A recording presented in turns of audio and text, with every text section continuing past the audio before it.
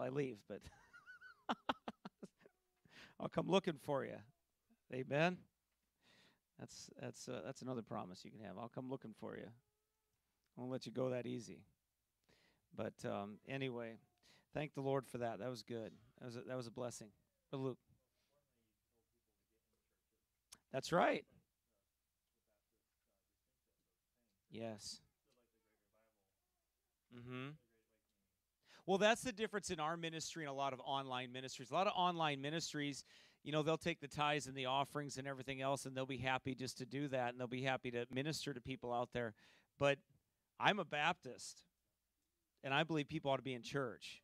I believe you ought to be a member of a local New Testament church, which, incidentally, Luke, is a perfect segue to my message tonight. So thank you. I'll pay you later for that, all right? Or you can pay me. I'm poor, remember? All right. Anyway, you pray for my family. Pray for my wife. I've got to kind of force her to be off of her feet for another 2 or 3 weeks. She's supposed to be.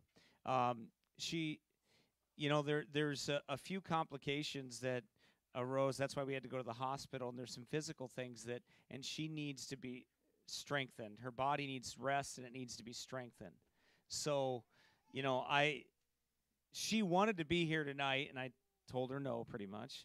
And she's probably not going to be here Sunday either. If so, it'll be for an hour. Yeah, yeah. I'm doing the same thing at home too, because if I don't, she'll be up running around doing, and she just really can't be. There's just some complications there that things need to heal up and everything, and she just can't be doing a lot of moving around, and she's not supposed to be standing for long periods of time. She's not supposed to be, kind of slumped over and like that. She's supposed to be kind of reclined back, laying mostly, sitting back in a reclined chair, and I guess eating bonbons. I don't know, but or fat bombs, not bonbons, but we'll let her eat those. But anyway, but no, but what's that?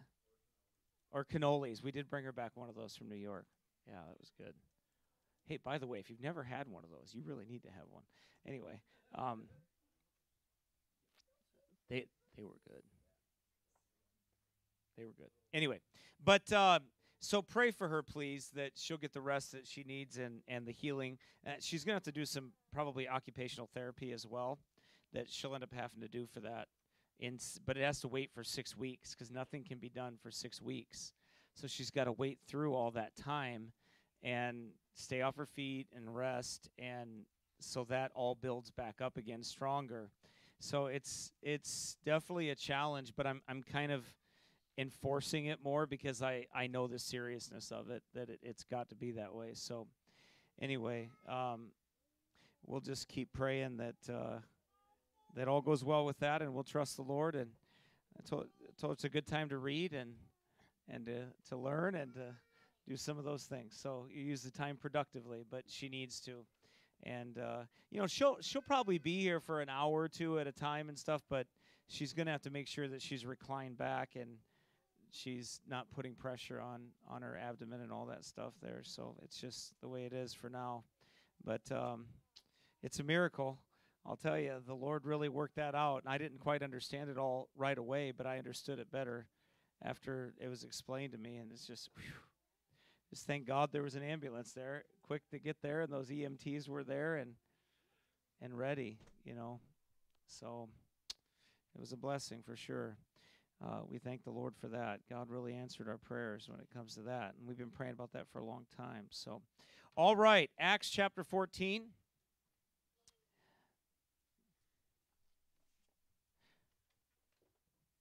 Tonight we're going to finish out Acts chapter 14, and then we are going to, next week, Lord willing, we'll talk about that council. Boy, that'll be interesting. I don't know how long that'll be, but we'll talk about that. But tonight I want to talk to you about replacement ecclesiology in the internet age. Because I title it that way because what we have today is an epidemic of replacement ecclesiology. You hear people talk about replacement theology, right? They talk about, replacing Israel or replacing Israel with the church or whatever. But I think there's something more dangerous than that. And I think it's what we're going to talk about tonight. And I want to show you that even the Apostle Paul did not do what men will do today when it comes to the Lord's church. Ecclesiology is what? It's the study of what? The church, right? It's the study of the church, okay? It's the theology of the church, and, an ecclesia, a called-out assembly, right? That's what we call ourselves. We know what that word means. It's a called-out assembly, and that's what a local church is. And when I say local church, I say that for the sake of people that don't understand. We know that's the only one. That's the only one we believe in. It's the only one we believe we can see in the Scriptures, except that one that will be in heaven where we'll all be together one day, amen, in that one great church in heaven. But as for right now, we believe that's that local New Testament church. And I want to show you how I thought it was amazing that the one thing that the Lord had stick out for me in this was that Paul, the Apostle Paul, he did not go around the church. He did not go around the local New Testament church. In fact, he honored the Lord's institution so much, step by step along the way. Today you have people, they've replaced the local church. They've replaced it with the internet. They've replaced it with Bible studies. They've replaced it with chat rooms and groups and Facebook pages and all that. And you don't find that in the Scriptures. You don't find that replacement ecclesiology. You don't find that in the Scriptures. But we see it today. We see it happening today. In fact, it was warned about in Hebrews chapter 10 not to do that, as the manner of some is. So there were some then. It's always happened. They tried to get around the local church. And we're going to read these verses here, Acts 14:23 through 27 here. And when they had ordained them elders in every church and had prayed with fasting, they commended them to the Lord, on whom they believed. And after they had passed throughout Pisidia, they came to Pamphylia. And when they had preached the word in Perga, they went down into Attalia, and thence sailed to Antioch, from whence they had been recommended to the grace of God for the work which they fulfilled. And when they were come and had gathered the church together, they rehearsed all that God had done with them, and how he had opened the door of faith unto the Gentiles. And there they abode long time with the disciples. Father in heaven, Lord, I pray you'd help us as we see the importance of your church, Lord, and as wherever this goes, and as we strengthen ourselves here, and wherever this message goes, Lord, that others would understand the vital importance of your church. In Jesus' name we pray. Amen. You know, so many today wish to do away with the Lord's pillar and ground of the truth, his local church. They've traded it in for some universal invisible thing that has no authority, that has no membership, that has no accountability. You know, they've traded that in.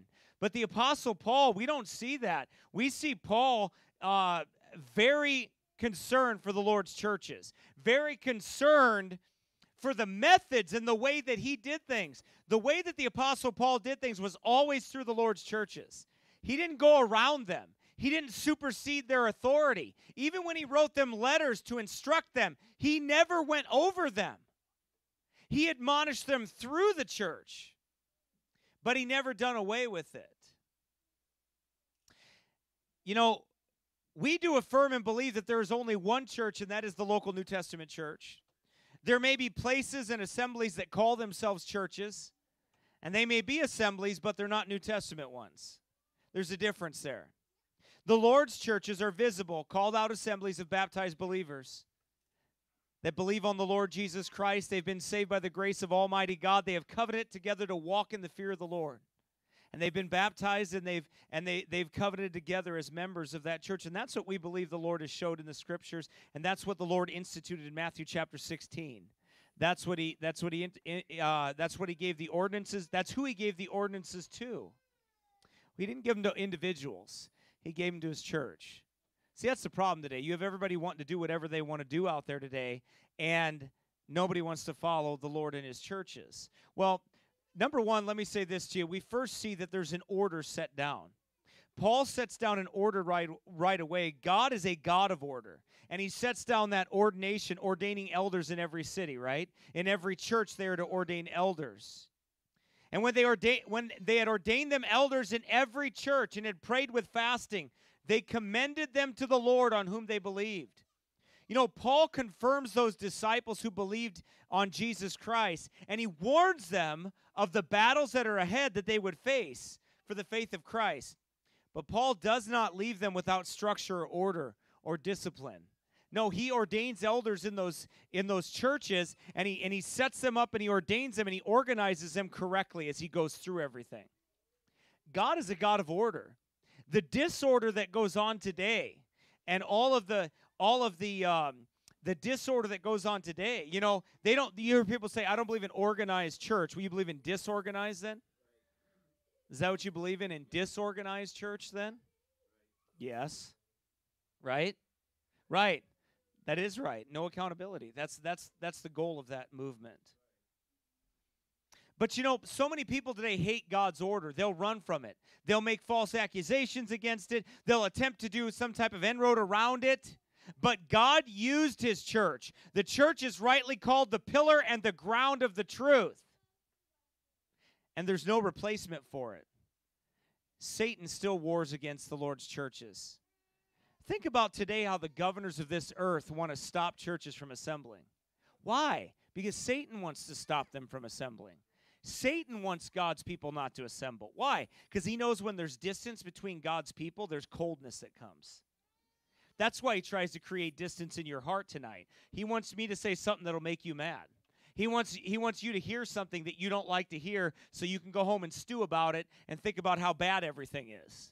That's what Satan's goal is. He wants you to use something so you can zero in on it, so it'll separate you, so you can be devoured by the devil. That's what he wants. Because he knows he can never attack the Lord's churches head on. That's not how Satan works. He's like Amalek. He comes from behind to the weak and the feeble ones, and he attacks them some other way. That's right. That's how he operates.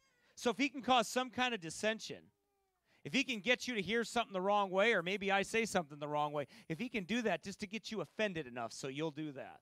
So you'll just be like, okay, all right, so-and-so did this to me, so now I have an excuse not to serve God, not to be faithful to the Lord's church. I'm telling you, that's how Satan operates. I don't know who I'm warning tonight, but I'm warning somebody. I'm going to tell you that right now. I'm warning somebody. You better be careful. You better check your ego at the door. Just go ahead and stomp on that bag of gas anyway, okay? Just go ahead and stomp on it. It ain't worth it. It ain't worth it. Your ego ain't worth it. It just isn't. Just go ahead and stomp on that and get rid of it right now, and you'll do a lot better. Amen. Look, we see here today that they want to keep believers of Christ apart. They want to keep them from being the church that the Lord made them to be. They don't want the Lord's people sitting as a church and serving as a church. They don't want a properly ordered church. Ordaining elders in churches all over the place. That's what Paul did. He went through those churches. What does it say? And he ordained them elders in every church. Every church he went to. Every one. Right? They don't want that. Satan doesn't want that today. Most people don't want that today. Right? You see, Paul knew it wasn't enough for them to be saved. It wasn't enough for them to be baptized. It wasn't enough for them to be mere disciples of the faith once delivered unto the saints. They needed to be properly ordered and ordained in a church. They needed that structure and that order. They needed that discipline, just like you do. See, you have to have a place where you come to and you fellowship with the saints of God, and you're instructed, you're corrected in righteousness, that your toes get stepped on, that you get rebuked, that you get edified and encouraged in the Lord, so you can continue on to fight the good fight of faith and lay hold on eternal life. I'm going to tell you what, there isn't anybody in this room tonight that doesn't need to be encouraged sometime. And that's what the local church is for. Amen. That's why Paul did that. That's why Paul ordained elders in every city, and he had those elders in those churches, and he had those churches ordered properly and correctly. So you know what? There would be something. That, you know what? Every person alive, every one of God's children need to be in a church. They need to be. There isn't one of God's saints that doesn't need to be in a church. They need to be in a church. They all do. And when they're not right with God. Now, some can't. I know I've got people that listen to me in lockdown countries over in Croatia. They can't do anything. They're doing all they can do. And I understand that, and God does too. But God's going to do something about that. That's not going to last forever. If their heart wants to do something, God will do it. He will. Amen. Maybe I'll fly over there. I don't like traveling. That doesn't mean I won't do it, though. Right? Anyway. But you know what? Where there were rulers in the house of God, there are rules. And that's what's needed. You know, we live our lives after an orderly fashion. We don't live by, like, the world's rules. Like, the world doesn't have a problem lying to one another. Like, they can just do it and whatever. They can live their lives like that, and they can just be liars. They can say whatever they want, and it's whatever, no big deal, right? No big deal. It doesn't work that way for us. We don't get away with it. Why? I mean, that's why I'm, like, sitting on this plane. I'm thinking, Lord, I don't want to lie to these. I'm not going to lie, Lord. You got to do something for me, Lord, because I'm not going to lie. And what did he do? Remember when I taught you that on what A.W. Pink said 3 weeks ago when I taught you on that sermon that A.W. Pink said about Rahab, that you should pray for God to make it so you don't have to do that, and God is able to do that? Do you remember that? Because I do. It's stuck in my head and in my heart. And I was like, Lord, I'm going to ask you to do that. Amen. And I can tell you that he did it. Amen. That's how God works. But they needed to be properly ordained. Paul and Barnabas ordained those elders. Why? Because someone has to be in charge. There has to be leadership. And Paul knew that. You don't just leave a bunch of sheep out there without a shepherd wandering around. It doesn't work that well. Right? By the way, be careful that you don't try to be a member of this church and not be shepherded. You know, to have a shepherd over you. And not to have guidance and direction when you need it. And think that, no, I got it all figured out. No, none of us do. Right? We all need help sometimes. Sometimes we just need help. There's no shame in that. The shame is when you don't ask for it when you need it. That can lead into a lot of shame. That'll lead into a lot of guilt, and that'll make you want to run. Amen. But God's people are not allowed just to run around with no authority, no leaders, no structure, no order, just claiming to love God but never willing to follow his instructions and his order that he had laid down. This is a most hated doctrine today. Right? They want to replace it. Haven't they? They've already done it. See, Satan doesn't care. Look, and by the way, let me say this. There's been a lot of people that are saved from the online ministry. I absolutely agree with that. But that's an extension of Old Paths Baptist Church. That is a ministry of Old Paths Baptist Church. And they'll never get the effects of truly having a pastor until they're in that church. A church, somewhere, serving God, being faithful to God, being fully surrendered to the Lord. Amen. In his church. That's God's plan. But even Paul, in the infancy of these churches and the infancy of evangelism, Paul ordained elders in every church. He didn't leave it to where there was no leadership. Nothing. Paul didn't do that. Now, listen, this was an interesting thing right here because there were not seasoned and experienced converts at this point. So later, Paul would lay down the proper order in the pastoral epistles to Timothy and Titus. Turn there to Titus chapter 1, verse number 5. So I want you to understand something. The Holy Ghost of God led Paul to ordain these men. Were they as seasoned as they? No, because Paul hadn't laid that down yet. Later on, as Paul's in jail, he writes to Timothy and Titus, and he explains to them, okay, guys, lay hands suddenly on no man, neither be a partaker of his evil deeds, right? So, now these are the qualifications. Why? Because some time had passed. And the Holy Ghost did some amazing things right here. Will there ever be a time that could happen again? Sure, I'm sure it could be. You never know. You could be in a country somewhere. You could be preaching the gospel. Many people get saved. Many people get baptized. And you got to leave and there's no order there for a church. What happens? I don't know. Maybe God, by the Holy Ghost of God, he says, okay, ordain you elders. Here's their qualifications. Yes, this is what they need to follow. Could there be a time again? Sure.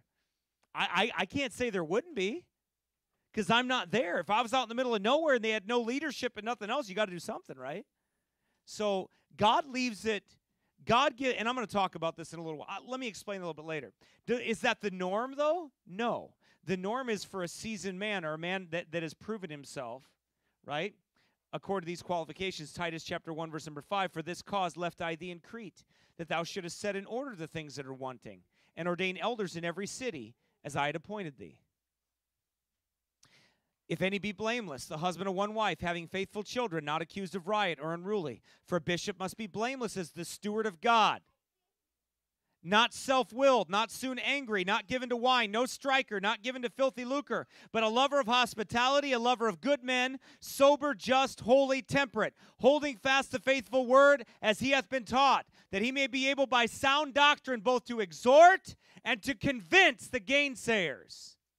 Why? Because they got big fat mouths that need to be shut. That's my version, but anyway. Whose mouths must be stopped. He says, for there are many unruly and vain talkers and deceivers, especially they of the circumcision, whose mouths must be stopped.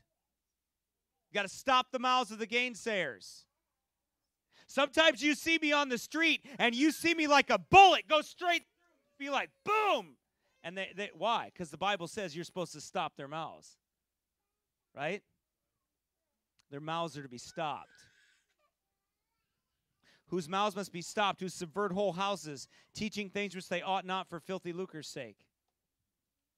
Sound like the internet? Yeah, it does. The internet, that's what it sounds like today. You got all these, any guy, especially if he's in his mom's basement, any guy can make a video, right? And man, the pictures of all these people go through my brain when I'm thinking, the thoughts of all these men, just, I'm kidding, not really. Right? Monetized and all these people coming through there, right? Have they proven themselves? No. What can they do? Spit a bunch of facts out. Then you find out they're a bunch of porn addicts and wicked perverts and devils and every other thing. Amen. I've seen it all, friend. It's exactly what you find out.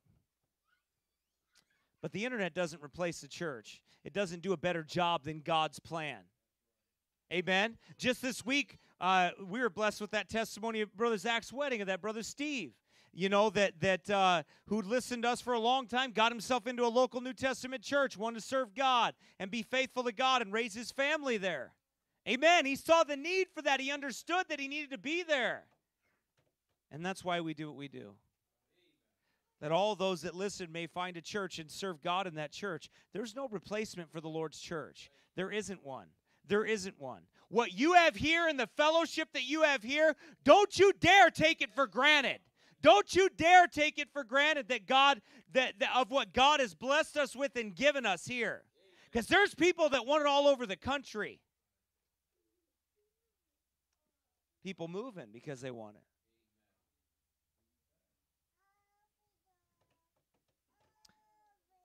There's no replacement for God's churches. There's no replacement.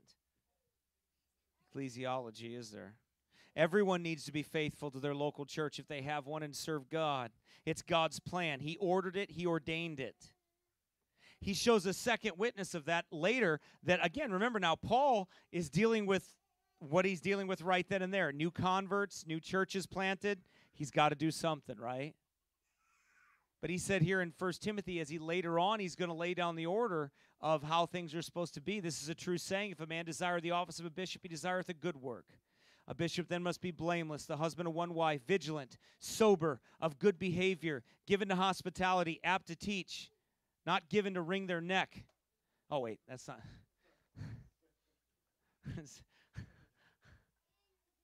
Right? Not given to wine. No striker. What about a choker? Is that I did choke Dave once, but didn't I, Dave? I did poke your belly, but you ate a lot of pizza and cannolis, and he was sticking it out with the cop belly, and I was a poker. Every time he walked by me, I went. And I just kept the whole time, I just kept going. I wanted to poke his dad's belly, but I knew he'd punch me. So I didn't. I don't know I'm good enough yet. Let me just wait. But oh, amen. We had a good time though, didn't we? Vigilant, sober, of good behavior, given. That's good behavior, not poking somebody's belly, right? I gotta work on that one. Given to hospitality. That was hospitable. That was apt to teach, not given to wine, no striker, not greedy of filthy lucre, but patient, not a brawler, but not covetous, one that ruleth well his own house, having his children in subjection with all gravity. Does that mean you don't drop them off buildings or with all gravity? Is that, right? You don't drop them, right? Don't drop them off the playground set. With all that's true, with all gravity. There we go. For if a man know not how to rule his own house, how shall he take care of the church of God? Not a novice, lest being lifted up with pride, he fall into the condemnation of the devil. Moreover, he must have a good report of them which are without, lest he fall into reproach and the snare of the devil. So God gives us this double witness to those qualifications of those elders. In our text, we see that God wants our churches to have pastors that that teach and train the people and build them up in their most holy faith. And if someone doesn't have a good local church, then they're an incomplete believer. They really are. They'll never be able to exercise their gifts, and their gifts will not be used to help others in the church and to help themselves and to learn and edify from others. That's just the way that it is. If you think you can live let me tell you something. If you think you can live the Christian life that God wants you to outside of his church, you're crazy. You're deceived, and you believe something that the Apostle Paul didn't believe or practice, which I'm going to show you. He didn't believe it, or he didn't practice that way, right? You're not what God wants you to be in that sense, because God saved you to put you into his church and to serve God. Paul was an apostle, and he certainly could have just left those believers out there unorganized, right? Disorganized, if that was God's will, but it wasn't. Paul knew he must give them leadership. They had to have structure. They had to have order. Those churches needed to be ordered correctly. And people need pastor today. They do. You need a pastor. You need a church, and you need people to serve God with. You absolutely do. Just this week, it was funny. Monday I got home, and it's a good thing, because you got to understand, it's not good for me to have too much time to think sometimes. It just really isn't. But so I'm not complaining. I'm actually I'm smiling, because that's how God does things for me. Like if I'm going to set myself up for something, God's like, nope, I'll keep you busy. You won't have any time to do that, right? So I get home on Monday, and I had like 5 different things going on at once. And I was like, wow, okay. But it was good. I needed it. It was good. But you know what? One thing I'm realizing more and more the longer I pastor people is a lot of my duty is just to encourage you. That's really what it is. You know, although I do enjoy yelling at you, but really, especially Dave, and Aaron. Right, Aaron? I do. I enjoy yelling at Aaron. Or pushing him in the street sometimes. But not when people are looking, because that looks bad. But, right, Aaron? Right? But that's right. What's that? No cell phones. Oh, stop it. Anyway, but one thing that I've realized is a lot of it is encouragement. And, there's something that the Lord has done in my heart over the last, and that's because he put me through a lot of sorrow. He allowed me to go through a lot of sorrow. And you really do start to realize that a lot of the ministry is not, there is that reproving, that rebuking, but there's that exhorting. And that sometimes, when you take a look at things, sometimes you just need to encourage people and exhort them to continue on in the faith and to trust God that you'll get through this next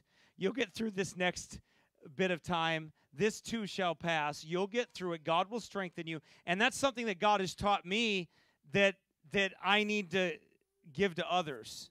And that Hoggard, I've told you this before, that Pastor Hoggard told me that one of the things he said, your healing will come through helping others. And he was right, and it does. When I'm not focused on myself and I'm focused on helping others and ministering to them and helping them through life. And that's really what it's about. It's about leading those sheep over the finish line. It's really what it is. That's a lot of what pastoring is leading them over the finish line, helping them to get to see where they need to be. Again, I heard some great testimonies this weekend I've shared with you of those families reconciled and revived, walking in the fear of the Lord, and that's encouraging. But you need encouraged too. You also need to be in church because God commanded you to be. That's another thing that we see here, the importance of the local church. It's that God commanded it. If God ordained it and God set it in motion, right, then you need it. And you're to follow it. And that's the same thing that, as far as a pastor goes.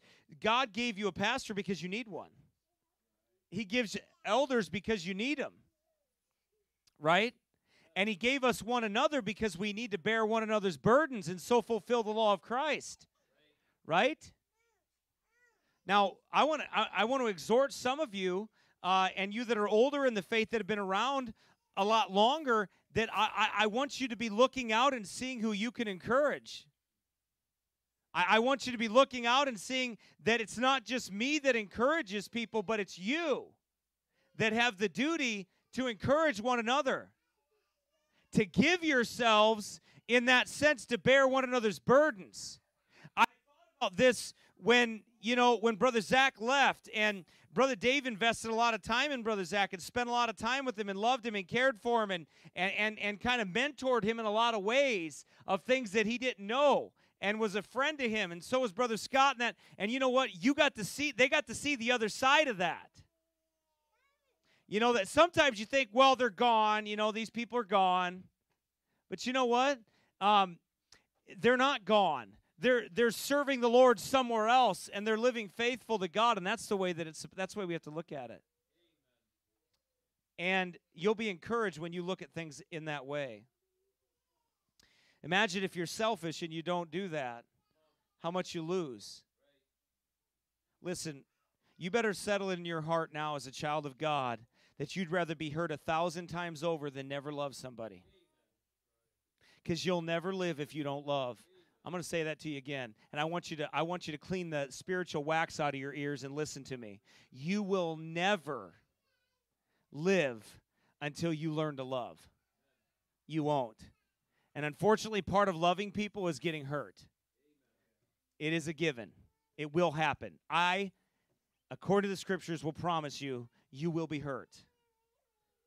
But you'll also live life to its fullest. But some of you may shortchange yourself out of life because you're not willing to give yourself to others. You're not willing to love. And you'll never get over your fear until you give love. Never. Never. You'll never get over that fear until you learn to love and give your heart to people. Amen.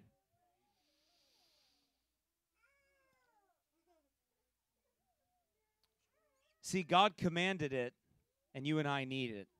It's just like the command to be filled with the Spirit. I need it because God commanded it. The why and the what for will be explained later to me, but I need it. Right? It's interesting to me that, there are some times that you just need to obey God and leave the where and the why and the what for up to the Lord. Let me give you an example of that. Just a temporal example, I should say. When my wife was in labor and things were not going well, I had a decision to make, right? Either, and I looked over at the midwife, and she explained to me what she thought and what she wanted me to do. And I could have sat there and I could have argued with her and I could have tried to reason it another way and I could have done all that other stuff. But I also could have been burying two people, right? So you know what? Sometimes it's time to just obey the instructions that you're given and trust that and just move on, right? And just wait, because God's not going to reveal to you everything right away, but He will later. You'll understand it better by and by. He'll explain it to you, but your duty and my duty is to be obedient. And God has given you rulers over you. He's given you authority. He's given a structure, and you and I ought to follow it. Our churches today so badly need pastors that are engaged in the work that God has called them to do and not distracted. And I thank God that God has enabled me to be provided for, that I don't have to look to other things and be distracted by other things. I thank God for that. I thank God that He's used you all to do that, and He's used others online and other people that see the importance of that and that want to see me not distracted or anything else, but focused on what God has called me to do. Because the better that's done, the better it'll be for you and I. Amen. That's exactly where my mind and heart needs to be. So anyway, next, let's go to this. Paul, by the way, Paul knew there was no replacement for the church. You'll notice next that the church was to fast and pray. There's another example of why we need the Lord's churches. And you can pray on your own. And you should. And shame on you if you're not. And you can ask others to pray for you. But God ordained that the church would be an institution of prayer. Amen. That he would shake the heavens and the earth through the church's prayer. These people that are out there all by themselves, right? And they don't have churches, and they're not submitted to the Lord, and they're not in those churches and submit. They don't have what you have. They don't have that prayer. You know what? You guys had a prayer meeting last week, right? Yes, was that last Sunday afternoon? Right? So we shouldn't be surprised that all those things fell into place for us, right? Say, but Pastor, maybe we weren't praying for exactly. That don't matter. You were praying. See, God hears his people's prayers. And you know not what to pray. Right? But God's Spirit does. And God's Spirit leads his church. God's order was for the church to pray and to fast for these elders before they sent them out. So many want to go it alone today and say, well, I can pray, and, well, you should. But when the church prays, God moves. Look at Acts 4:31. And when they had prayed, the place was shaken, where they were assembled together. And they were filled with the Holy Ghost, and they spake the word of God with boldness. Isn't that what you want? You don't want a preacher with no teeth. Amen? Unless they're false ones that are really glued and stuck really good, but otherwise they're going to fly out at you. But you don't want a dumb dog that won't bark. Right? So you pray for boldness. Acts chapter 2, and when the day of Pentecost was fully come, they were all with one accord in one place. And suddenly there came a sound from heaven as of a rushing mighty wind, and it filled all the house where they were sitting. And there appeared to them cloven tongues like as of fire, and it sat upon each of them. And they were all filled with the Holy Ghost and began to speak with other tongues as the Spirit gave them utterance. They were all together in one accord. God uses the church's prayers and the church's fasting. Right? He uses corporate prayer. That's why we do it. No doubt, God uses that. And we've prayed for people to be saved, and we've seen them saved. Right? We've seen people get right with God. We've seen people's health conditions improve. Right? We've prayed and seen babies born safely and lives spared from sudden death and safety given and financial needs met through fasting and through prayer. There's something soothing about looking at a member and telling them, I'm praying for you and for your family to be saved and for their spiritual well-being. Right? Something good about that. To know that somebody's praying for you, that the church is praying for your family. That's God's way. People that are by themselves, they don't have that. They don't, and they need it, and they don't even know how bad they need it. That's what's so sad about it. I feel very sorry for people who don't have that, or who don't want that. I know there's some that don't have it that really do want it. But for those who do have the opportunity, it should be of the utmost importance as it was for Paul. You don't have the intimate spiritual fellowship with a Bible study or some online chat room or group. You just don't. I'm very close to people that I try to minister to online, and I love them. I really do, as much as I can. But it's not like what we have here. It's not the same thing. And I hope they have that someday. I really do. Maybe the Lord will let us be a part of helping them get that. Amen. But there's no replacement for God's churches. None whatsoever. And next you'll notice that God gave them form and freedom. This was something that David Cloud said that I thought was interesting. All churches are not the same. Right? They're different. The number of people in leadership or the timing of how long we must wait to ordain someone, it's not the same and was not given to us. There wasn't an exact amount of years.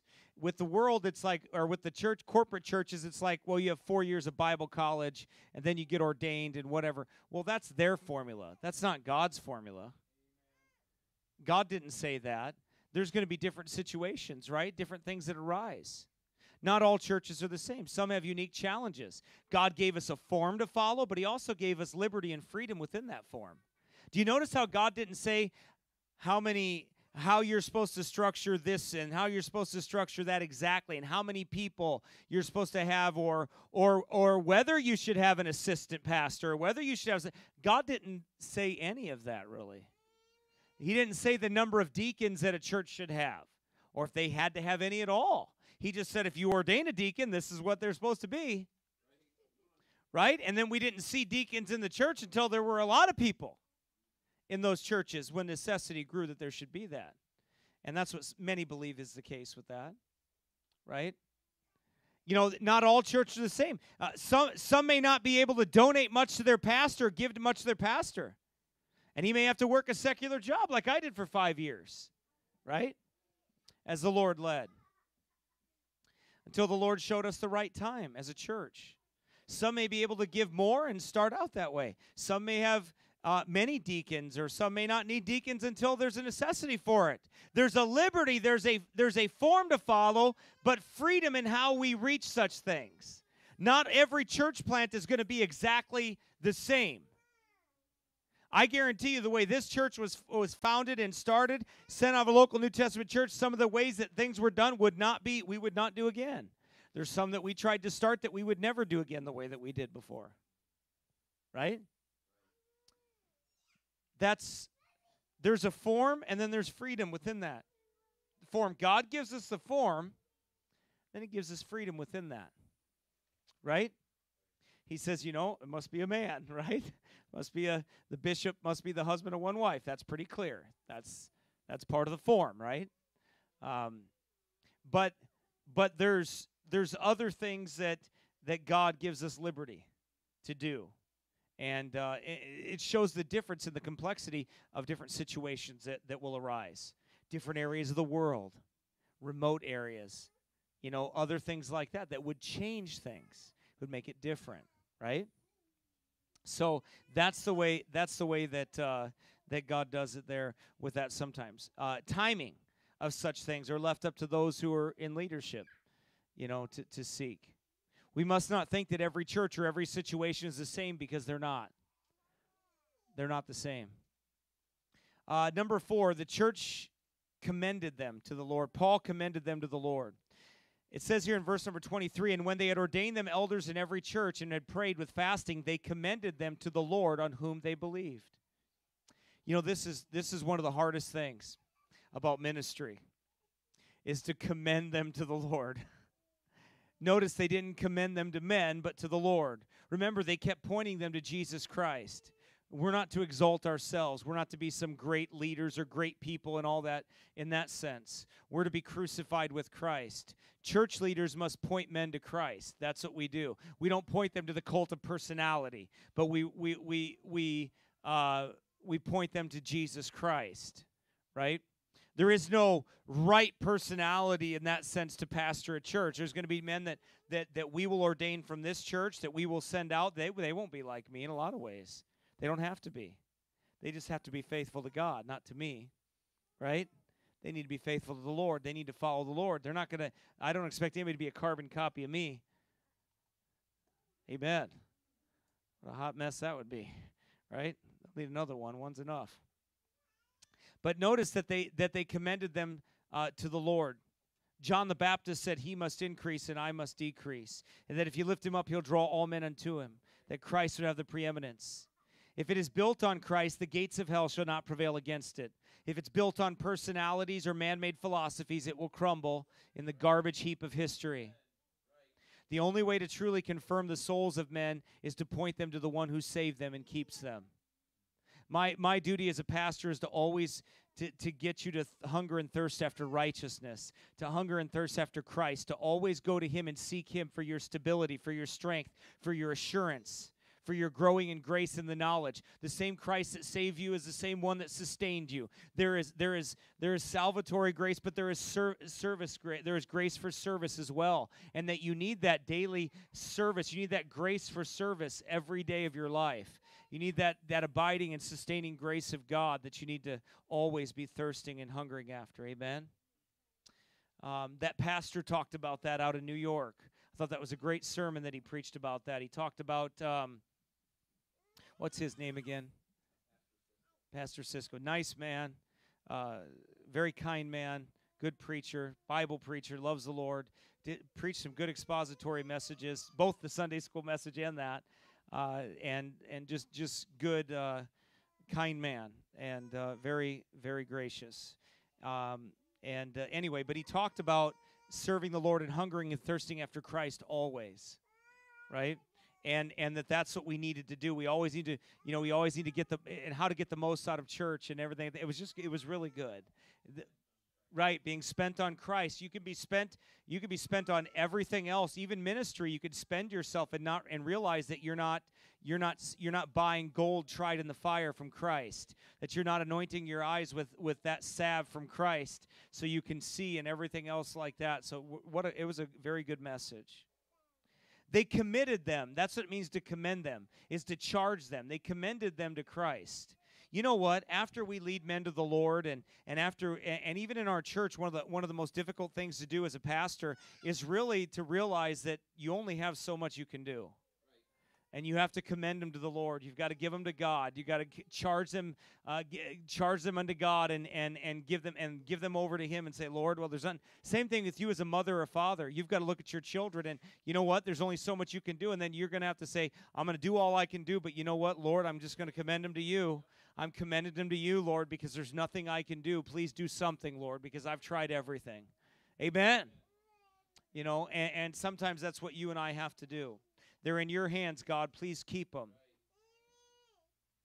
The same idea is this. When Jesus had cried with a loud voice, he said, Father, into thy hands I commend my spirit.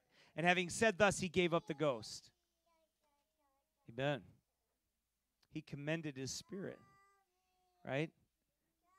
Committed it to the charge of God. That's what you and I have to do. Amen. In ministry, we have to do that with people, especially people that you have to part ways with and let go. Like Brother Zach, you just got to give them over to the Lord. Okay, Lord, they're your people. They're not mine. That's one thing I said to that pastor out there. I said, at the end of the day, they're God's people. They're not ours. We don't get to keep them. We don't get to keep them all. They're God's people. He'll do with them what he wants, right? And I said, that's just all that is a precursor to someday when these young men rise up and young women rise up and God calls them into the service of the King somewhere, and they go off and preach the gospel and start churches and do all those things. We're going to be letting a lot of them go. They're not all going to stay, Mom and Dad. I hate to break it to you, but they're not. Some of them are going to rise up and go serve the Lord somewhere. They're going to actually believe the things that we say to them. They're going to actually follow them, and you're going to have to let them go. And I beg you in Christ's name, do not stand in their way. Do not discourage them. If God has called them to do that, don't stand in their way.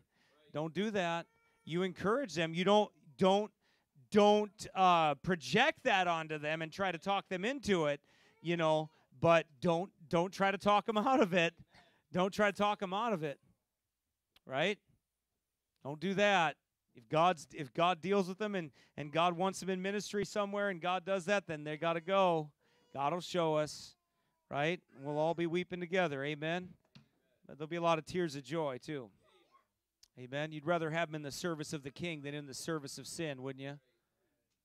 I'll tell you what, you could hold on to one of them and their life could be a castaway, and they could break your heart into sin and wickedness, all because you were selfish. Think about that. I don't know why I'm saying that right now, but we'll figure it out someday, right? Amen? That's right. Amen. Maybe Ezra, we're going to ship him out early. I'm telling you. We're getting him out early. Like next week, he's gone, man. I am sending him to Alaska. That's it. I'll even send Charlie with you, all right? You are going, brother. You are called. He's probably gonna be. These boys, I'm gonna tell you what. Some of these little rascals, they're gonna go somewhere for the Lord. I believe it, man. I'm telling you, they got that feistiness in them. They need that. Amen? They need that, don't they? Right? Look at him laughing. That's right. Watch this at the end here. They go back to their sending church. You see, Paul doesn't go around his church. He doesn't go some other way. Paul goes back to his sending church. He goes back to Antioch. Do you find that interesting? I do. Wait, it's the Apostle Paul. I mean, he's the apostle of the Gentiles. I mean, he saw Jesus Christ. What's he got to go back to Antioch for, right? Because that was his sending church. Remember Paul didn't even go out and do the ministry until he was ordained and sent out from where? Antioch. So the Apostle Paul does it, but people today don't? They don't believe in doing that. They don't believe in being ordained. They don't believe in churches starting correctly. But Paul did. Right? They're not skipping their sending church. Right? Paul didn't say, well, hey, I'm the Apostle Paul. I can do what I want. He didn't do that, did he? Did he have to go back? I mean, come on, he's Paul, right? He saw Jesus Christ. He's done miracles. He did many wonderful things, right, that he saw. But he goes back to his sending church where he was ordained. Paul doesn't skip out in a local church. He's not some modern-day Lone Ranger. The apostle to the Gentiles was an example to us, and he goes back to his sending church, and then sailed to Antioch, from whence they had been recommended to the grace of God for the work which they fulfilled. You know what? That's why God used him too, by the way, because he knew Paul was obedient. And he's going to, and Paul, it says here that they were recommended. What does that mean? They were recommended by the church, so they were recommended to the grace of God for the work which they fulfilled, from whence they had been recommended. What happened? Wait a minute, recommended? They were right. They were sent out. That's what that means. So they were recommended. They laid hands on them, recommended them by the grace of God for the work that they had called them to do. Guess why it was successful? That's why. Because it was God's way. Right? By the way, Paul never pastored a mega church. You understand that, right? There is nothing recorded in Scripture that Paul had 3,000 people saved like at Pentecost. You understand that? What was Paul? He was faithful. The Bible says that, and Paul says very clearly, and I labored more abundantly than they all. He didn't say he had more people saved than them, did he? He didn't say he was more successful than them. No, he never said that. He didn't say that. No, what he said was, I labored more abundantly than they all. Paul didn't Paul didn't stick around the Jews and converts saved like Peter did. And God bless Peter. He did what God wanted him to do. I'm not putting that down. What I'm saying is, though, that Paul was the example to go into all the world, and he labored more abundantly than they all. But he never pastored a mega church. The Bible, I mean, what happened to Paul? He got beat up all the time. Made people mad. Got beat down. Thrown naked in the water 3 or 4 times. Got stoned. Got shipwrecked. Thrice was I beaten with rods, right? Cat o' nine tails a couple times. Starving, hungry, cold, naked, thirsty, thrown in prison. What did he say? I labored more abundantly than they all. And what did he do? He went back to that local church and he said, here's my report. Here's what's happened. Praise the Lord. Right? They didn't get puffed up. Paul didn't decide to ignore his church or the order of God that had laid down. No, he followed it.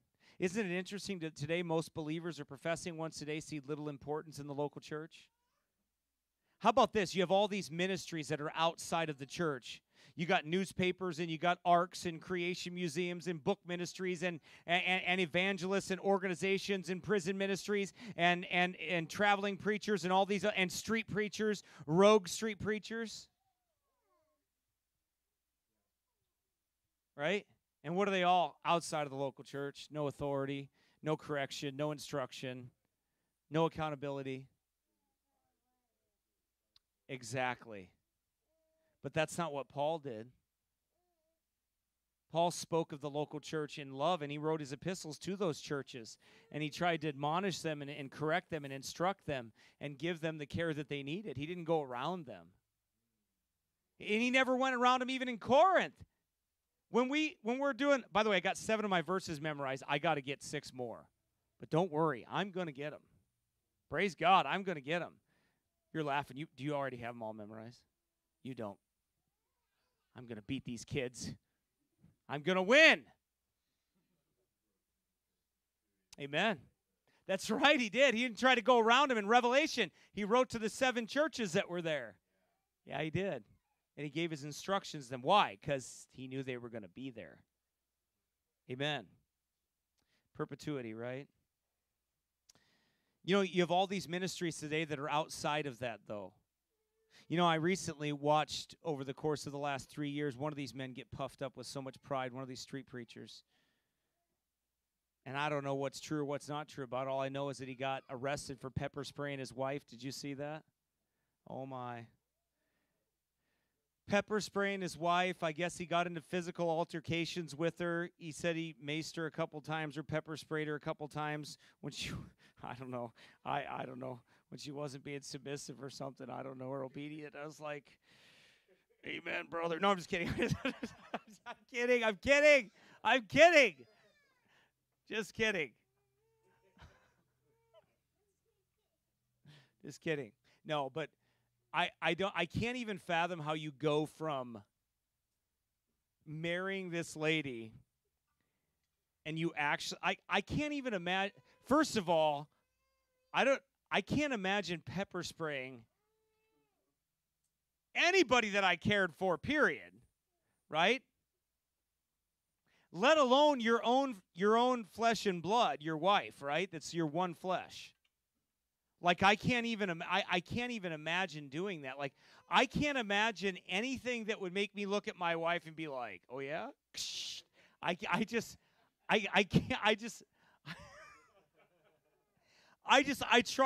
mean, I don't want to try to imagine that because that's not good, but I can't imagine that.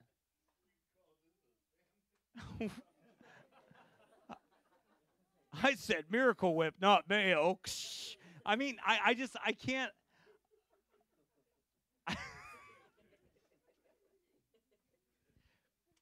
And let alone be a preacher, and that have. But in all fairness, I don't know. I'm not mentioning names, and I don't know the whole story, but enough of it that is out there looks bad, but maybe it's not true, and maybe she's like this Queen Jezebel or something like that. But I mean, he did admit to the police that he did do that, right? It's what it said in the article, and he was arrested. Well, only when she didn't do what she was supposed to do. And I guess the kid might have got pepper sprayed too. Is that what it said? Like the kid got pepper sprayed too or something? Exposed to it, whatever that means. I don't know, probably, you know. And yeah, because it, right? Like that one girly boy that sprayed you. Candy boy. He missed you and got Aaron because Aaron was a sitting target. That was charity for your brother right there. No, I'm just kidding. But anyway, so that, I say all that because here's this, and I watched like the puffed up, I watched it like rise over the last 3 years, and I was like, man, that ain't good. I think something bad's going to happen there. And it did. And it's sad. Now, this guy was former military, so I'm wondering if PTSD and a few other things are involved with that because it warps the brain. That's not an excuse to do something wrong, but I'm just telling you, it does. It's bad. It messes with people's minds, something fierce. But you know what? I wonder if he had a pastor, if he had a church that could have helped him with that before he got that far. If he had some accountability. And I've seen Lone Rangers, street preachers out there get discouraged, get abused. I've seen them rebel and their life get worse, and they have poor testimonies and all kinds of bad things happen. Other ministries out there, you know, whatever they may be, even Bible printing ministries, creation ministries, whatever, a number of different ministries out there, not of the local New Testament church, and really no authority exists in the perpetuity or anything like that. They don't have that promise. You know, I think of the Sword of the Lord and all those others that build up empires of things and sell their papers everywhere, and they're big name preachers, and they're all traveling around. They're not. Oh, they have a board of churches that Yeah, right. Whatever. Shelton Smith does what he wants. If you don't think Shelton Smith does what he wants, yeah. Okay, I'm sorry, but you just don't realize how fundamentalism works. That guy does what he wants. That board don't tell him to do nothing, okay? Whatever. They all slap each other on the back, whatever. It's like a deacons meeting at a fundamental church. The deacons don't really do anything, especially when the pastor's handpicked everybody. Anyway, I've seen it all, believe me. What's that? There's no board of churches in the Bible. That's correct. So, I mean, I've seen it all. I've seen their empires, their Christian schools, their colleges that are not, in Pensacola, there's one, what is that, what's that one called there? Campus church is ran by the college. The college orders the church what to do. No, I'm not kidding you. That's how it is. And actually, Baptists actually send their kids there. Yeah. PCC, is that what it is? Seriously. And I'm like, well, why would you do that? And, like, what's that pastor do when, like, the college president tells him what to do? Like, how does that work? Like, why would you ever pastor a church like that? Because I'd be like, I'll do what I want. Get out of here, you little runt. Get your little pencil neck back. Get your little pencil neck back to the college. Don't be telling me what to do. Get out of here, you little runt. Right? And then what would you do, fire me? Then I'd start one right across the street. Right, he's got authority over the pastor. That's the way it is. Probably some board has authority over that. What a joke. How embarrassing. Look, I can't believe pastors actually send people to those places. It's just ridiculous. But marvel this, though, that they do what the Apostle Paul did not do. Paul never did any of that. Paul did everything through the local church. If Paul took himself back to his church and all his church planting work and evangelism, healing and miracles, and all that work was sanctioned by the Lord's church, what gives men the right today to do what they do outside of his church? Answer, it's their own pride. Right? They start churches or falsely so-called without ordination, without churches planting churches without any order at all. They don't find the Apostle Paul doing that. They find him following God's order. Right? That a man's ordained and then sent out to do that work. The Bible says, and when they were come and had gathered the church together, they rehearsed all that God had done with them and how he had opened the door of faith unto the Gentiles. God bless Paul's work. Paul was obedient. There is no replacement for the church. There's no replacement ecclesiology. There's nothing that you can replace the church. People are so worried about replacement theology, and I don't like it, and I don't agree with it. But I'm going to tell you something right now. The more dangerous thing is the replacement of the church. Because they literally, you have these ministries out there that are replacing the Lord's churches. That's what they're doing.